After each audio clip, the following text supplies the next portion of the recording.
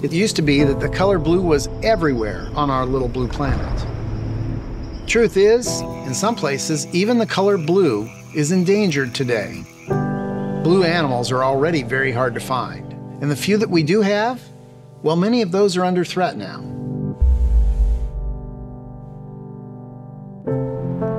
I'm Joel Sartori, a National Geographic photographer. For the past 15 years, I've been on a very deeply personal project to document endangered species around the world. I wanted to show you my favorite blue animals that are being protected at some amazing facilities. All are captured on the OPPO Find X3 Pro. If you want a beautiful blue animal, there's no better place to start than with the Hyacinth macaw. It's one of the largest of all parrots, with a 4-foot wingspan and beautiful cobalt blue feathers. People collected these birds for decades, and so by the 1990s, only about 1,500 were left in the wild.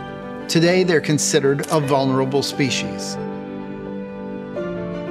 You don't see this rich blue color in nature often. This one is really special. It's a blue poison dart frog, one of the most colorful and toxic species on Earth. Found in just a few areas of rainforests, it's only about 2 inches long. Many frogs around the world right now are threatened. Luckily, we're starting to protect their habitats a little better, and amazing facilities like this one are breeding them to keep them going.